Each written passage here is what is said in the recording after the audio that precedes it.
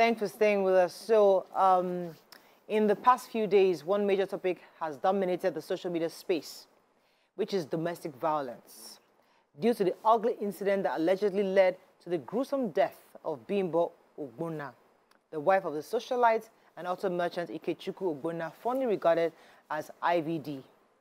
Many heartbreaking stories are beginning to unfold on social media space just because of this matter. Many families and friends are saying, please help my mom, help my aunt, help my family. I can't continue like this. I can't let my mother stay in this kind of treatment. And it has endeared many people to this story. Now, the story of IVD and the late Bimbo is quite heartbreaking because reports have it that this is not the first time we're hearing of a domestic violence from that home. That it happened sometime in 2019, and there's been repeated issues of domestic violence, but somehow she's always gone back, which is the very familiar narrative we hear in these kind of situations where people always go back because they feel that they're going back for their children or for their financial security and other things. But today, we're looking at it from the other angle, that now with this story, many people are coming out to say, please help my mother. I want to get my mother out of this. Or I want to get my loved one out of this situation. What are your thoughts? Let's start with the IVD story.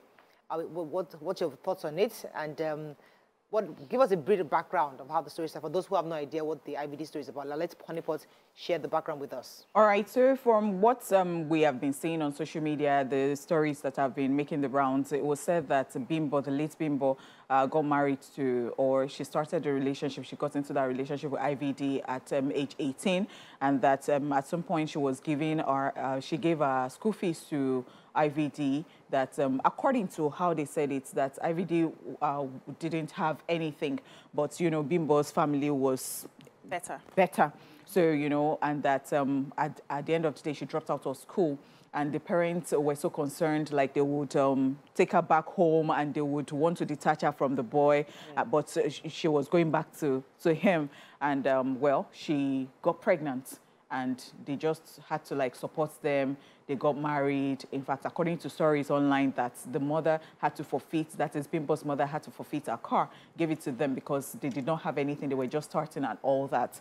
So it went on like that, and they said that they've been having some, you know, a lot of back and forth. In fact, from some videos, you see that there is IVD2 is complaining about how he's being abused, you know, and then Bimbo too is complaining. Bimbo left and then came back, and there are so many versions. In fact, some people are saying that they are diabolical.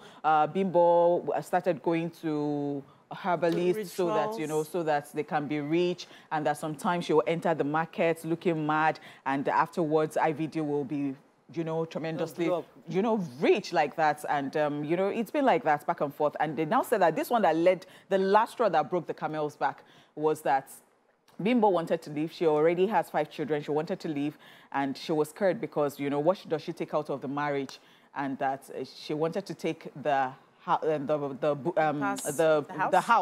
and she had the papers, and that maybe somebody told IVD. IVD came down, and somehow she set the house ablaze, and she was like, okay, you know what, we're just going to, according to the news, and that she dragged IVD into it, but somehow he got himself out, and she got burnt, and she passed on last Saturday. Painful. Also a part of the story that talks about the fact that probably she's always been suicidal.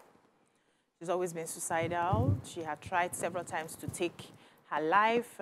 Video came out showing her dancing. She had these bandages on. They said that's how she's been trying to take her life for as long as they remember her. And the violence has been between, that she's more of the violent one. So she's dead right now. But I think we should just take the lessons from the issue and discuss